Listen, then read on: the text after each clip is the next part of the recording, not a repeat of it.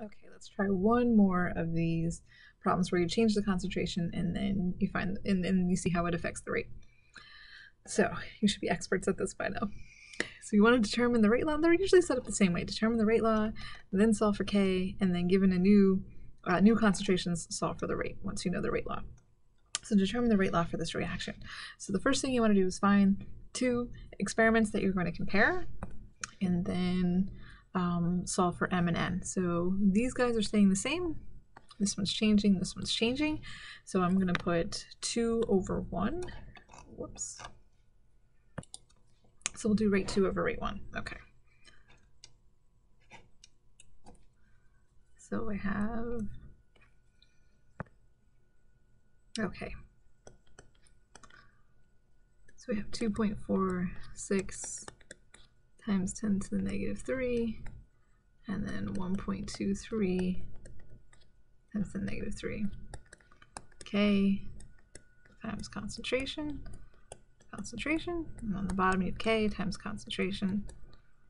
And then you just have to read them off. So rate 2, I have a 0.1 and 0.2. For rate 1, I have 0.1 and 0.1. So 2.46 divided by 1.23, that gives me about 2. My k's cancel, 0.1 to the m cancels, and I have 0.2 over 0.1 gives me 2 raised to the n, so I know that n is going to be 1. That's easy enough. Now let's compare, pick another one. So I did 1 and 2. If I tried 1 and 3, this guy is changing and this guy is staying the same. Good, I'll do that one. You don't want to do 2 and 3 because they're both changing. So I'm going to compare 1 and 3 this time. So I'm going to put 3 on top because the rate is bigger. So I'm going to do rate 3 over rate 1. Rate 3 over rate 1, and rate 3 looks like 4.92 times 10 to the negative 3, 1.23 times 10 to the negative 3, and that's K times concentration, K to the N. All right, so row 3, experiment 3, so I have 0.2, 0.1, and then 1 is 0.1 and 0.1. So 4.92 divided by 1.23 gives me about 4. 4.0. K's cancel, 0.1 to the n, 0.1 to the n, those cancel. 0.1 divided by 0.2 is just 2 to the m. So this time m is equal to 2. So you can see how m and n are not the same. If you wanted to find the overall order, overall would be 1 plus 2 gives me 3. So it's third order overall. The rate law, since we're going to need that a lot, I'm going to put it in green here. Rate is equal to K times NO to the M, and then H2 to the 1. So that's what your rate law looks like. Make sure that you don't confuse M and N. It just happened that we solved for N first, and then we solved for M, but the one that, make sure that you put it to the right exponent. It's really easy to switch those around. Just because you solve for this one first doesn't mean it's M. It was the second one. It was this guy first, and then that one. All right, so this is our rate law. This is what we're going to refer back to. Now, if we want to find the rate constant, we know we're going to pick experiment 1. I know this rate. I know these concentrations, and now I'm going to solve for K. Okay, so that's our rate. So we'll just pick one out there, 1.23 times 10 to the negative 3. Oops, you can't see that. There it is. And that's, the units are molar per second. And the concentrations here are just 0.1 and 0.1.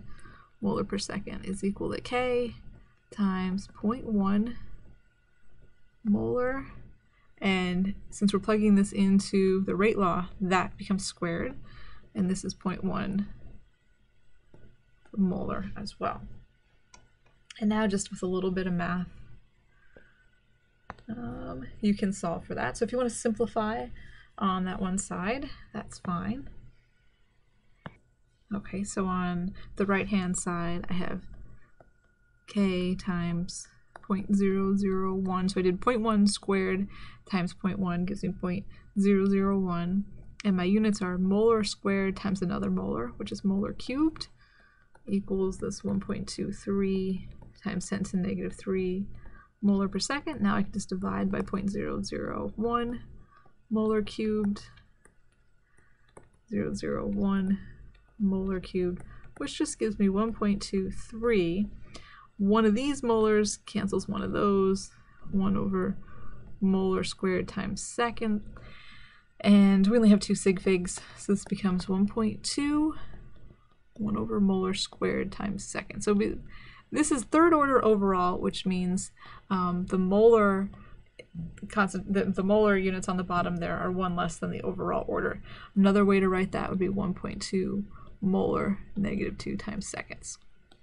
So just to recap there with the units, molar squared times molar gives us that molar cubed. Now I have that molar cubed on the bottom. I have a 1 molar on top, so 1 molar cancels one of those molars. That's how I end up with those 2 molars on the bottom. This is equal to your rate constant. So going back to the rate law. Now I know the rate law, right? This is the rate law is the whole equation. Now I know K. They're going to give me new concentrations, and I'm going to solve for the rate. So going back here, the rate law looks like rate is equal to K, which I know right there, times NO squared times H2. That's what my rate law looks like, right? K times NO squared times H2. Now they give me new concentrations, and I'm going to plug those in to solve for a new rate. So rate is equal to K that I got in part B, 1.2, 1 over molar squared times seconds, right? That's our K. NO is 0.050. Don't forget to square it, because that's how it is in the rate law. And then 0.150 molar. Sorry, wrote over there. Okay. So when you work all that out, look at the units again. Molar squared times molar over molar squared. So these molar squares cancel those molar squares, and I end up with 1 molar on top. And when you work out this whole rate, we get about 4.6 times 10 to the negative 4 molar per second. So your units are important. Don't forget about your units. So again, just to summarize how we do these problems, first step, solve for m and n, and you get your rate law. So you solve for m and n. And if n is 1 or m is 1, you don't even have to put it. If you put it there, it's not wrong. That's fine. You can put it up there just to remind yourself that there's a 1 there. If it's a 0, then you usually just don't include that concentration at all, because anything raised to the 0th power is just going to give you 1, and 1 times this is just going to be itself.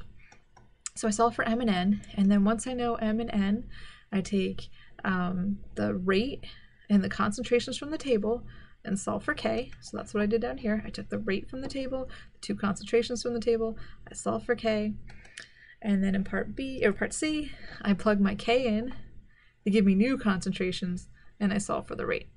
So again, you're going to do 2 labs just like this on all this stuff.